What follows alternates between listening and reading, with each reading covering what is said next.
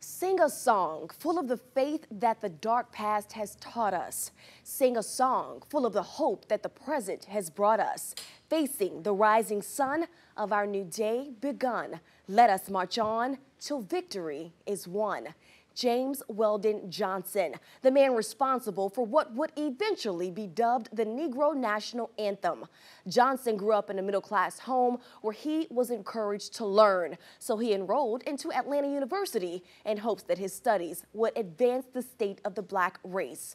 In 1900, he wrote the song Lift Every Voice and Sing. It was originally a poem recited at Abraham Lincoln's birthday celebration, but was later set to music and sang nationwide during special occasions in the black community.